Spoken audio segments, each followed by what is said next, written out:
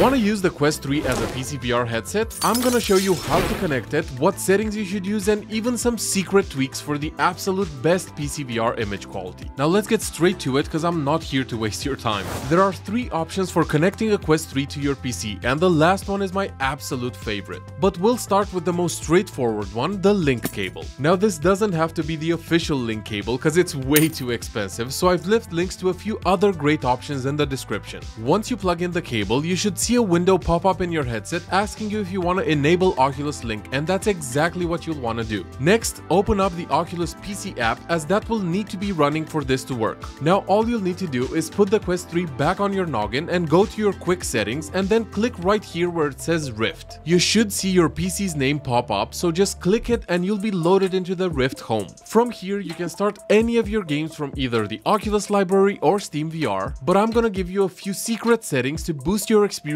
even further. By the way, if you wear glasses, I'd highly recommend you check out VR Wave, as they make a range of high quality prescription lenses for all major VR headsets, and they're now running a pre-sale event for their Quest 3 lenses at vrwave.store, where you can get $10 off. Okay, now let's continue setting things up. Go back to your PC and we'll start with the Oculus app settings. Now this will depend on your computer specs, so it might involve a bit of testing to see what works best for your configuration. Click on devices, then click on your Quest 3. In this menu you can adjust the basic settings such as resolution and refresh rate. If you're on a lower end PC, I'd recommend 72Hz refresh rate and a 0.7 resolution scale as a starting point. If it's smooth, I'd start by slowly increasing the resolution by 0.1 and experimenting. And if you're able to hit 100% resolution and keep a stable 72 FPS, then you can go to 80 or 90Hz refresh rate, and 120Hz should be coming soon in a software update. I'm running this on a beast of a PC from Stormforce, so I'll set it to 90Hz and 1.3x resolution for the ultimate clarity.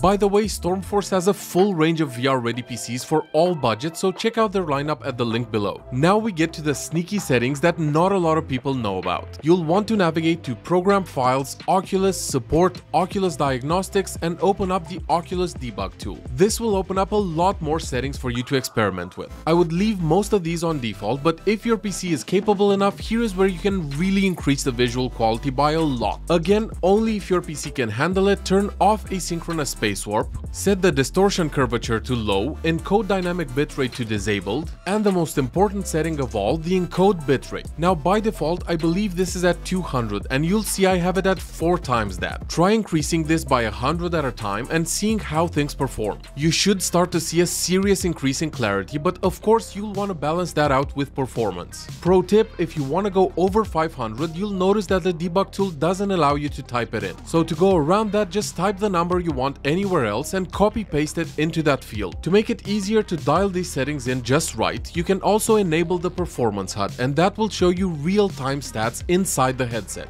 Just remember to turn that off once you're done to be fully immersed in your virtual world. One of the big advantages of Meta's headsets is the option to enjoy wireless PCVR, so let's first talk about the native option, AirLink. Everything I've told you so far applies to this too, the only difference being that you'll want to toggle this switch for AirLink, and your PC should pop up in this window the same as before. Note that for both AirLink and the next method I'll cover, you will want your computer to be plugged into your router for the best experience. I highly recommend using at least a 5 GHz Wi-Fi connection on your Quest 3, but ideally you'd be using the new Wi-Fi 6E standard, which provides way higher bandwidth and lower latency. So if you're really invested in this wireless PCVR thing, then I've left a few great options for Wi-Fi 6 and 6E routers in the description. Finally, my favorite way of playing PCVR, Virtual Desktop. This application will cost you about $20, but I'll show you exactly why it's extremely worth it in a second. If you want to know how to set this up, my video is the first thing that pops up on both Google and YouTube when you search Virtual Desktop Tutorial. And even though I made it for Quest 2, the method is still exactly the same for Quest 3. Now with Virtual Desktop's latest update, they have added something called the AV1 codec for Quest 3. And I won't go into technical details, but just know it offers increased clarity and lower latency. In the Virtual Desktop Streamer app on your PC, just just go to Options and in the Preferred Codec dropdown, select AV1. I would leave all the other settings here on default, just make sure to add your Oculus username right here in Accounts by clicking Change and then make sure to save. While I personally like the way the AV1 codec looks, you might want to try the H.264 option as well, as it allows for higher bitrate. In your Quest 3, open up the virtual desktop app and your PC should show up in here. Click it to connect and you're in.